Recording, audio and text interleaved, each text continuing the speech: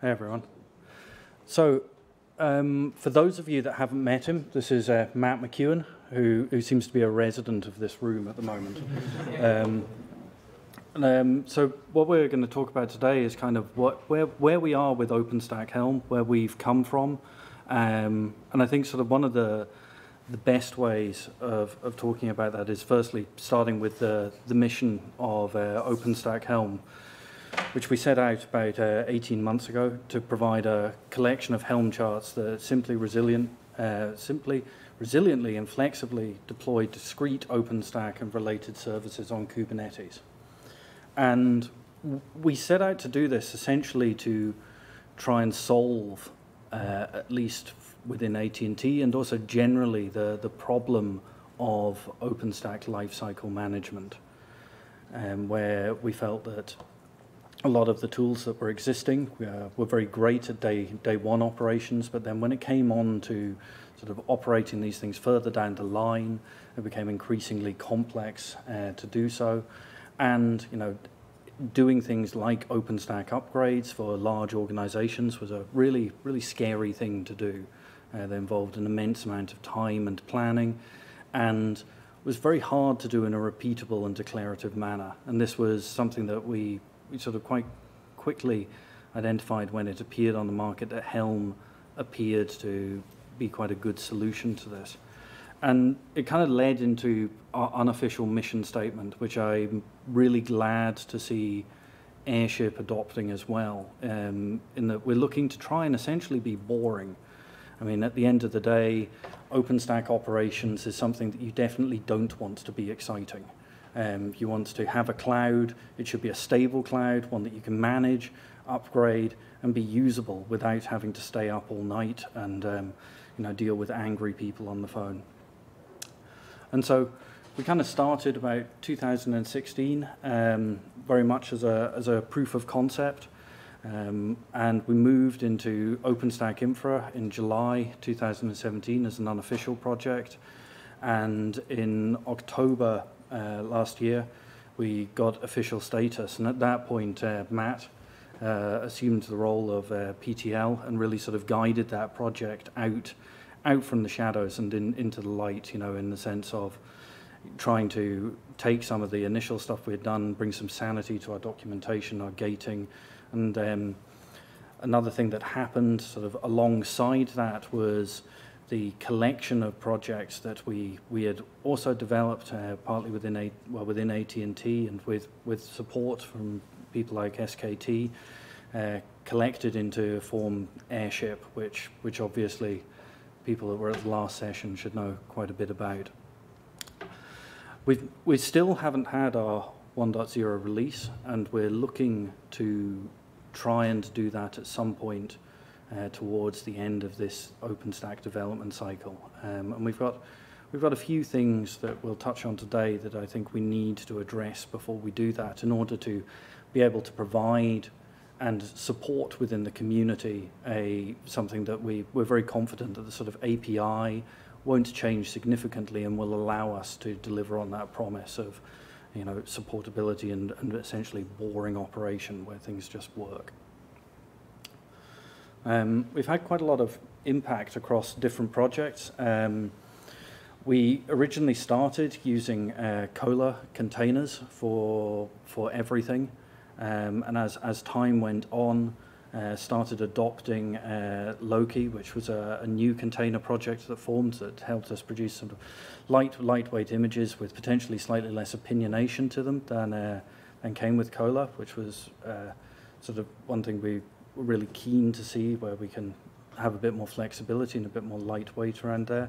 And so we, during the last cycle, adopted those as our default, and are now really seeing some great success with them. Additionally, there's quite a few projects that have started using OpenStack-Helm as well as ourselves. I mean, Airship in particular uses the Keystone and Barbican charts, I think, as Mark and Matt touched on.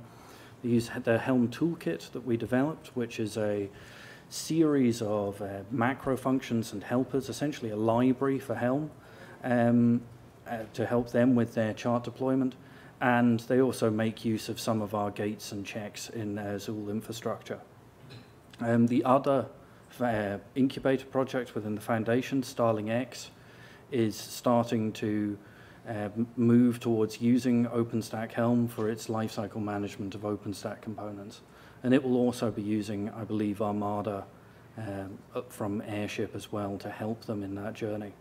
And then Juniper and the Tungsten Fabric community are running a fork of our Nova and Neutron charts, and they're also making use of Helm Toolkit and the patterns that we laid out for their deployment of their products on Kubernetes. What's the reason that Tungsten uses forks and not the same charts? Repeat the question. So the question is why does Tungsten Fabric use forks and not the same charts? That's a good question. I think they feel that they're not yet at a stage where they want to upstream their work. They have some changes that they've made to Neutron that they're not yet comfortable with trying to merge upstream, although I've reached out and encouraged them to do so. So I'm hoping that over the next couple of weeks, if not months, that situation will be reduced, because at the moment it is running alongside in parallel, whereas we merge things there.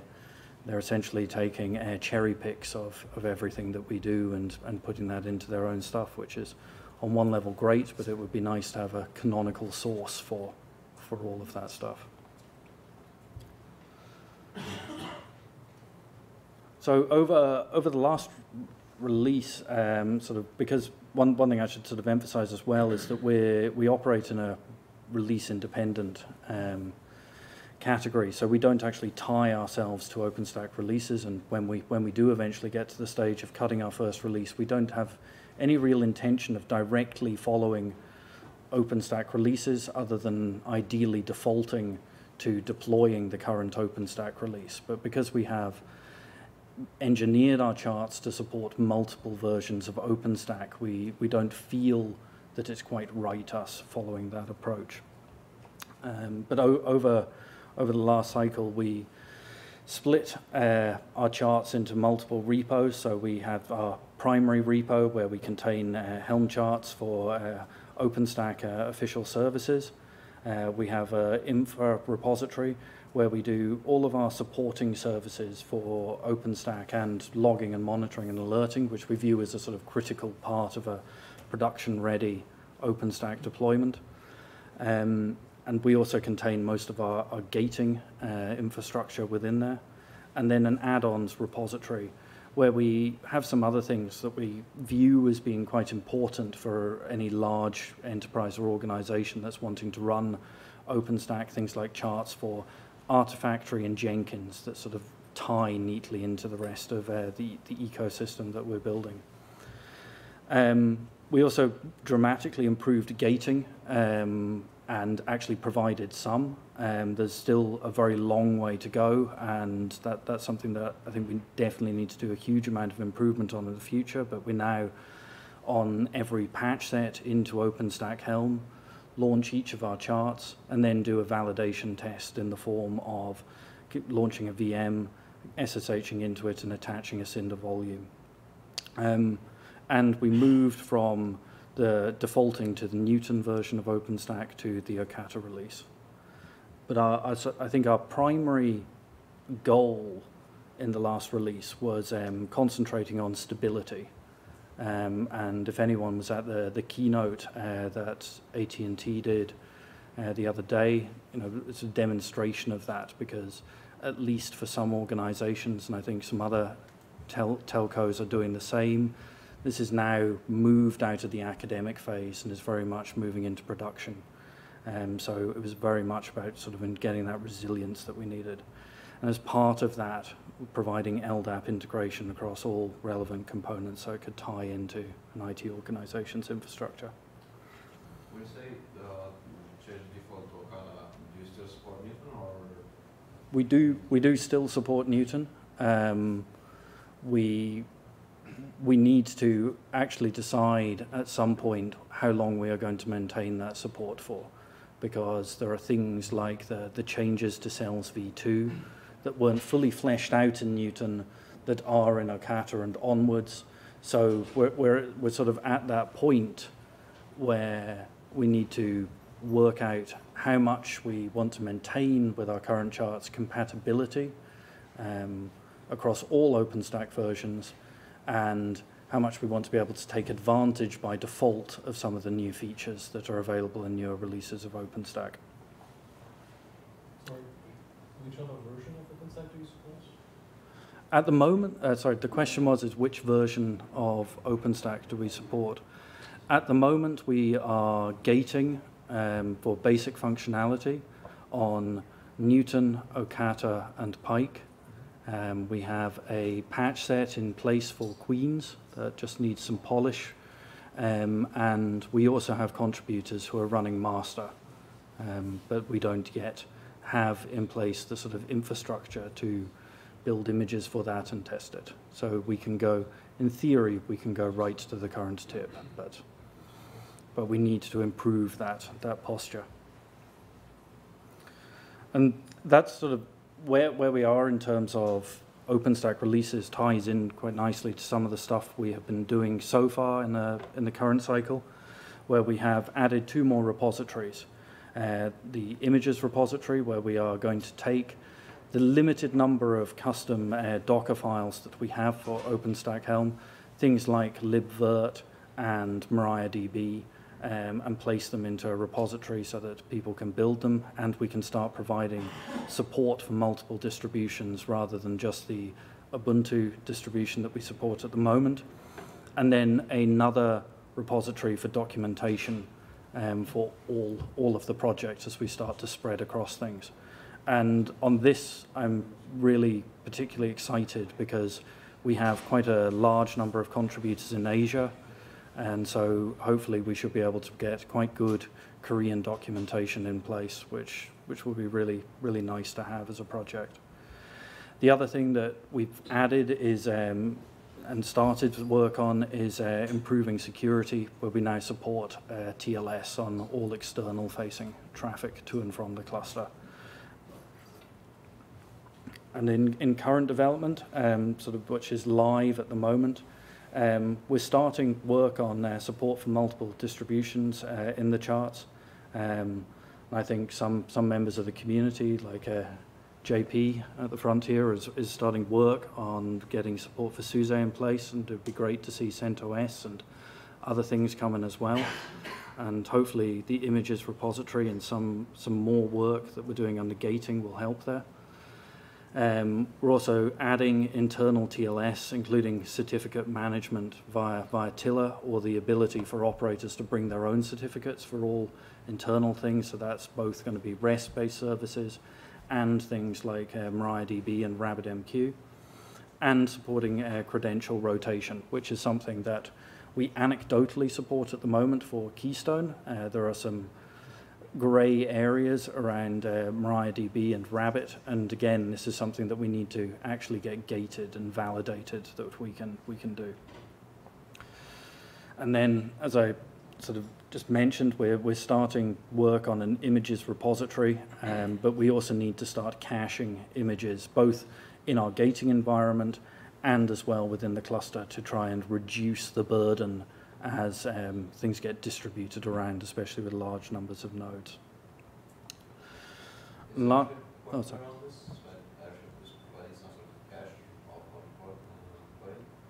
The question was, is Airship providing this sort of caching?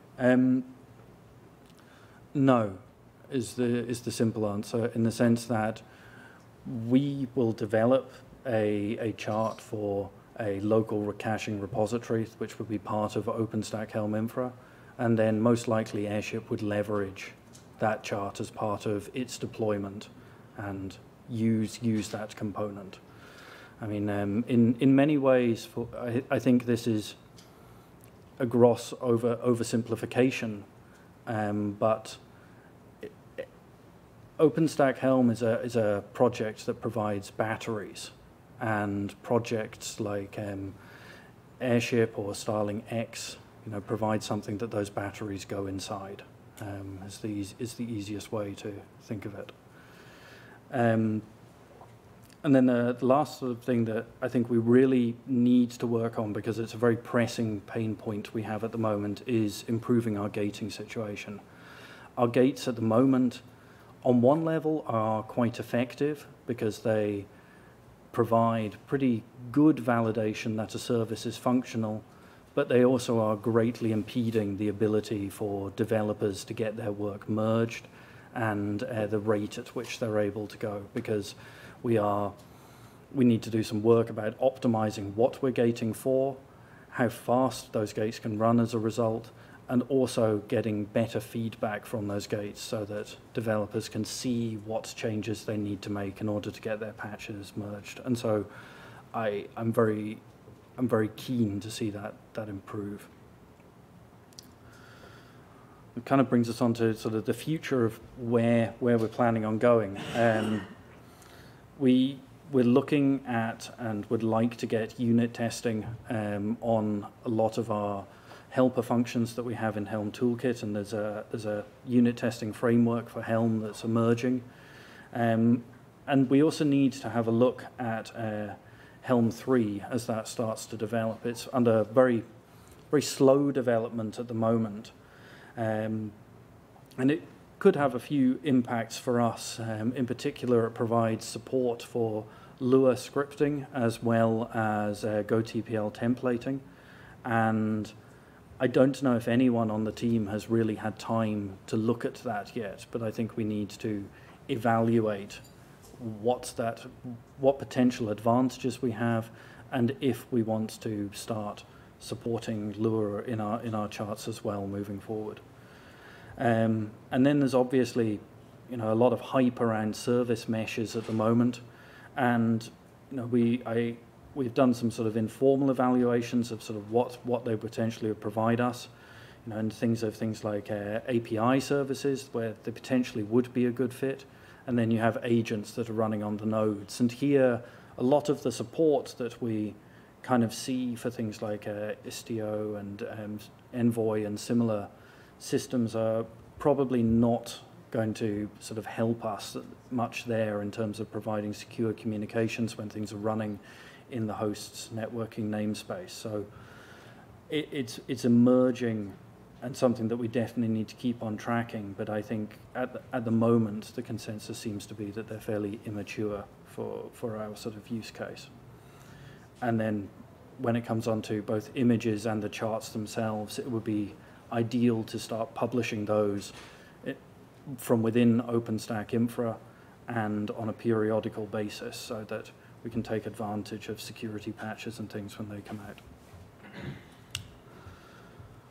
And then the other sort of aspect of where we're looking is things like operators and how those sort of potentially fit into the picture. I mean, they have really emerged over the last 18 months as potential ways of solving a lot of problems within Kubernetes. And whereas sort of six months ago they were still at that slightly academic phase, there's now definite acceptance of them within the Kubernetes community and a huge shift towards looking towards them. And they offer some really good advantages for things like state management.